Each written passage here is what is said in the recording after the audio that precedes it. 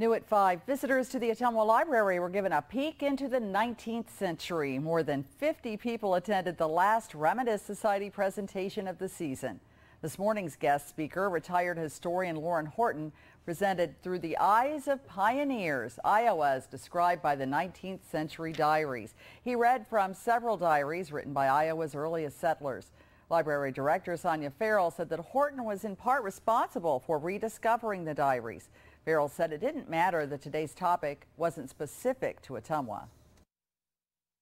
It's always a historical topic, and we try when we can to focus it even on the southeast Iowa area, but a lot of times it's a topic that applies to the entire state of Iowa. Today's program marked the end of Reminise Society for the season. Next up at the library, the summer reading program, which starts next week.